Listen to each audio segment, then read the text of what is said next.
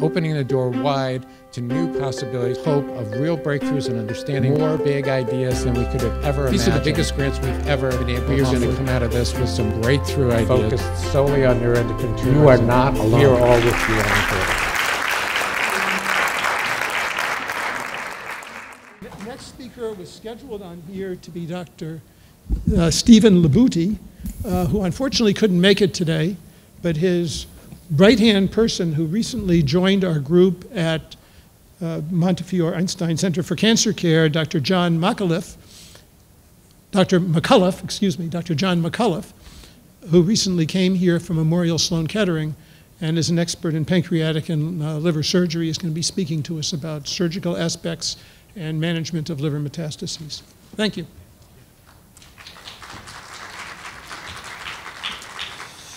Thank you very much for the opportunity to talk with you all. Thank you, Dr. Hollander and Dr. Wolin. Like Dr. Wolin said, I'm new here to the disease, an infant in the disease, around giants here. First started, born and raised in the Houston area, went to MD Anderson for an MD PhD, then went to the University of Alabama, Birmingham for surgery training, and then came up to Memorial Sloan Kettering, which was a huge move for me and my family, and learned about neuroendocrine tumor by Dr. Diane Reedy, who will hear about what she's doing here shortly, and hopefully learned a few things from her. So I'd like to talk to you about a massive topic. This is, fills textbooks and multiple chapters, and a lot of literature out there about surgical options for neuroendocrine tumors, and specifically liver-directed therapies. And I know some of you may be overwhelmed with all the information you've received at this point, but I just want to summarize this quickly, the nature of the problem with some statistics. 7 out of 10 neuroendocrine tumors that are diagnosed arise in the GI tract, and up to half of those patients get liver metastasis, whether it is at the time of diagnosis or within the process of the disease, most of which have a primary tumor within the small bowel, colon, or pancreas. Up to 2/3 of patients have symptoms at the time of diagnosis or during the process of the disease, which could include bowel obstruction, pain, carcinoid syndrome, which we've heard about, which could ultimately lead to heart disease. And I like to just, I use lots of pictures because I'm a dumb surgeon, but it illustrates kind of what's going on in the body of somebody who's having symptoms. For instance, a patient might present with a tumor within their right side of their colon at the connection of their small bowel, which is the ileocecal valve. This tumor might cause a lot of irritation in the area that causes all these nondescript GI symptoms, including bowel obstruction. So the patient might have nausea, vomiting, etc., so forth. Additionally, this tumor can excrete hormones, which typically, at least in the primary setting or a small tumor in the bowel, travels through the portal system and goes to the liver. The liver is very good at metabolizing these hormones, and patients don't really have those carcinoid-type symptoms. However, sometimes patients unfortunately get metastasis that principally go to the liver. And these tumors grow, can cause pain as the liver capsule expands, but also the liver is unable to metabolize these hormones, and these hormones are dumped into the whole body circulation and go all over the body, causing those symptoms we've heard about, such as diarrhea, flushing, heart disease, etc. During the evaluation of patients, at the forefront and a critical aspect of that evaluation of a surgical patient is cross-sectional imaging, namely CAT scans, MRIs, as well as what we've heard about these nuclear medicine studies called gallium-68, which is the most advanced and accurate test.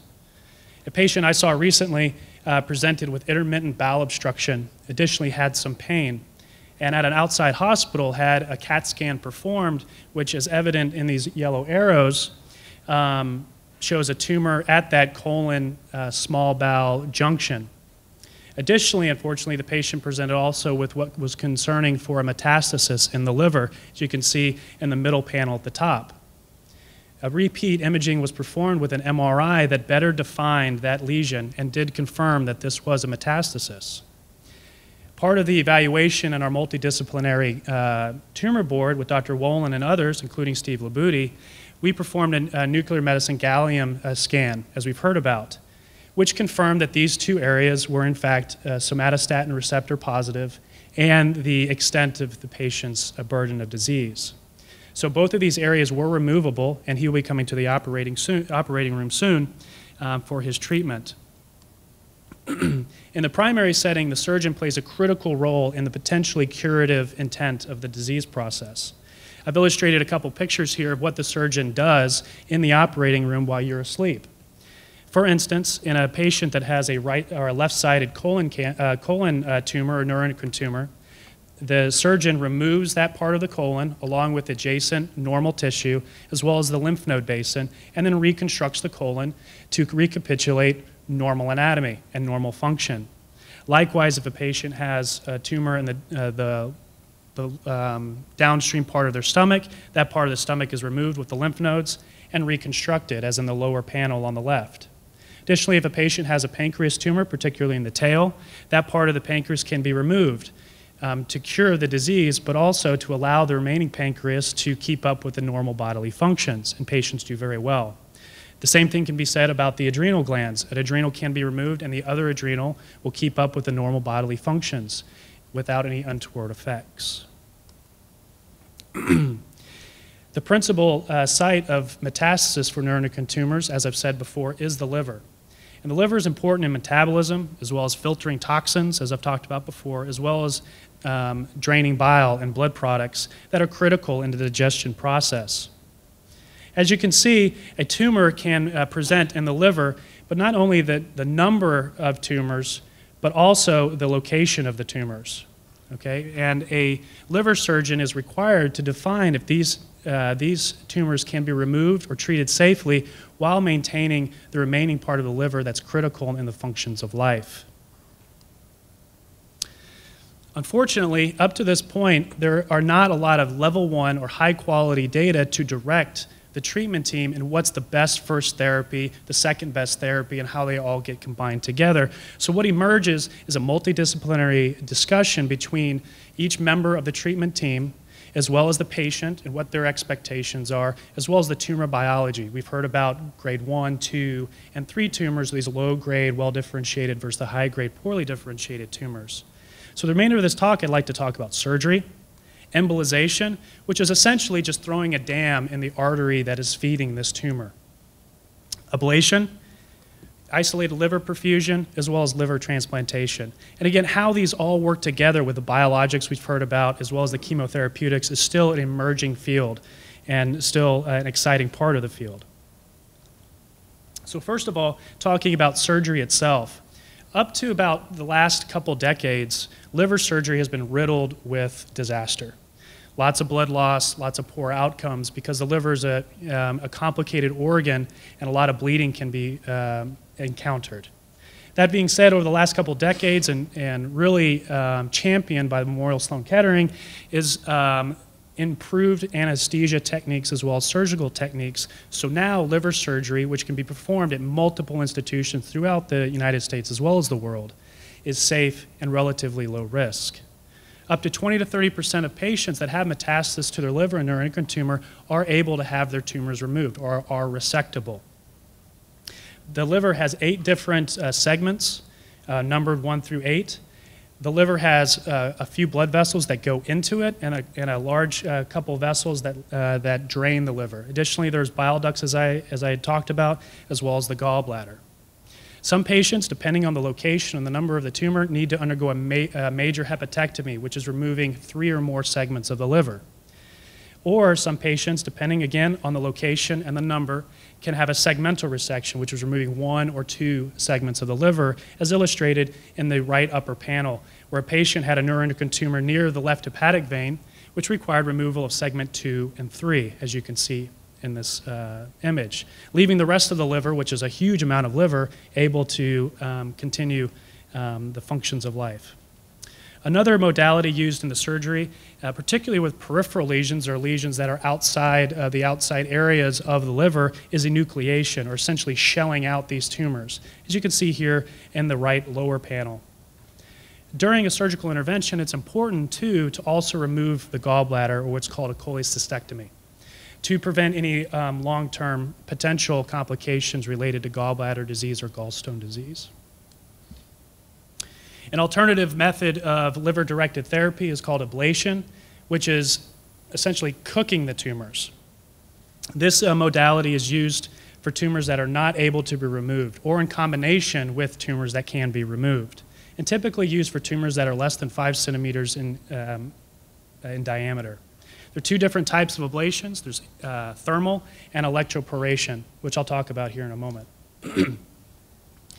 Radiofrequency ablation, microwave ablation are the principal types of thermal ablations where high-frequency waves are delivered directly to the tumor and cook the tumor or destroy it, what's called coagulation necrosis.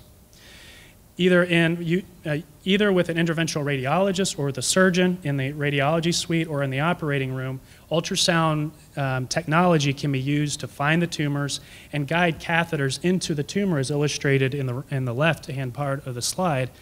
And high-frequency waves can be delivered directly to the tumors and cook them.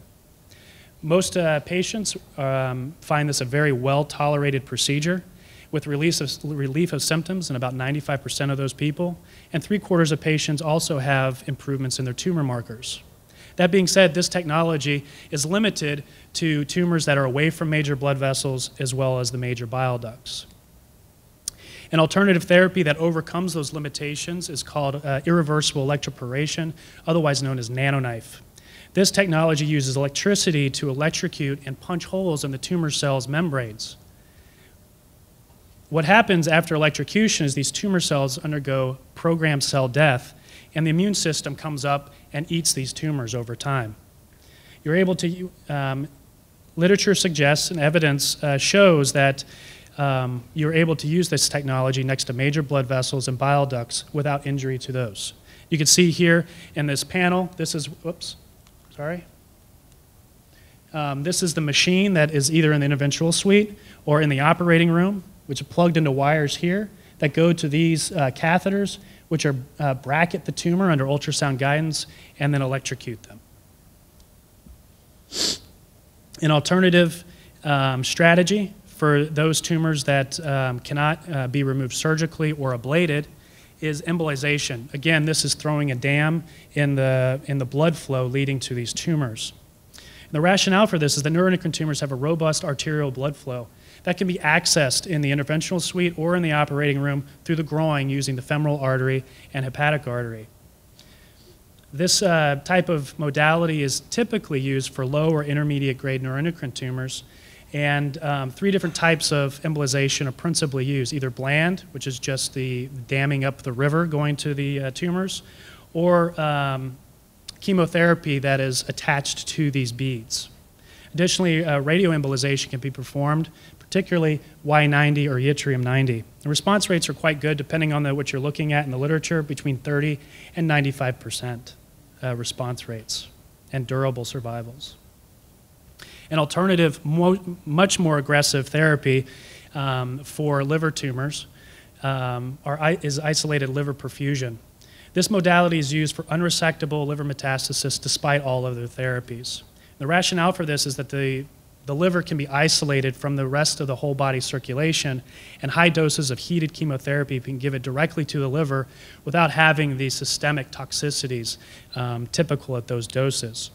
This is a large procedure that takes about 9 hours on average in the operating room, with a length of stay of about approximately 10 days following the procedure, and up to 60% of patients have some sort of complication following this procedure. That being said, in well-selected patients, there's a 50% response rate.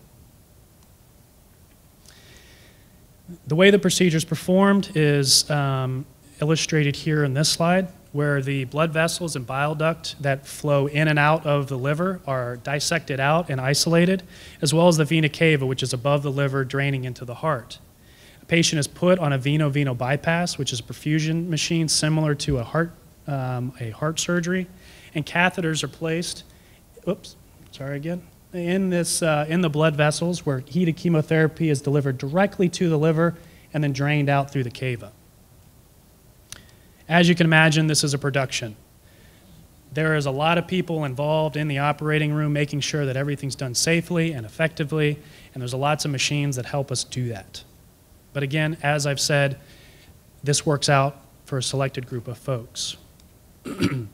An alternative therapy, again, another aggressive liver-directed therapy is liver transplantation, where the diseased liver, or the liver that has the liver tumors in them, is taken out completely, and a part of a liver or complete liver from another person is put into that person with cancer.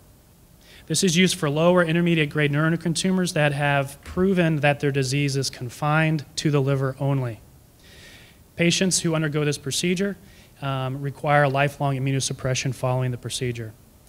In highly selected patients, literature suggests that the survival is quite good. Disease-free survival is about 30% at 5 years, which is good in these patients who have very aggressive disease that is refractory to other types of therapy. So how do we put all this together? That question was partially answered in a retrospective fashion by our colleagues over at Hopkins, who looked at 8 different hepatobiliary centers here in the United States, as well as Switzerland and Italy. We looked at 339 patients from 1985 to 2009. And you can see here in the graph, or the chart, to the right, this is a mixed bag of patients with multiple different types of tumors. Many of these patients had symptoms and metastasis at the time of diagnosis, and each of these patients had surgery or other liver-directed therapies. And overall, as you can see in this chart, survival plotted on the x-axis and patients surviving over the on the y-axis showed that after liver-directed therapy, survival was about 10 years. So these are patients who have metastatic disease, and half of them are surviving over 10 years, which is absolutely fantastic. An important silver lining here is that Dr. Wolin, as we've heard from Dr. Wolin and others, there's a lot of emerging therapies for this disease which are not included in this study.